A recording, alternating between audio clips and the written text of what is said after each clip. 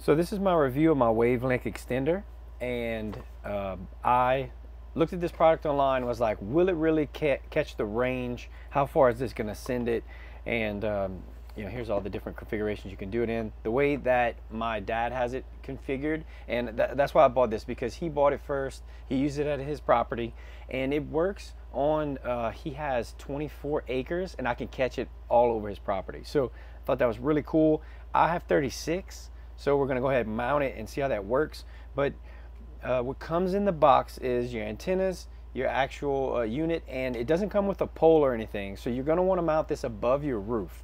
So I have some extra pipe that I'm gonna mount to the side of my house. That way I can have it up above the roof.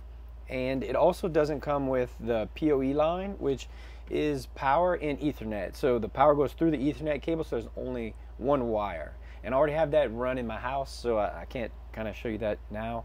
But the power through Ethernet goes from there into this module, which is kind of like a booster. Power goes in here, and it powers the whole thing.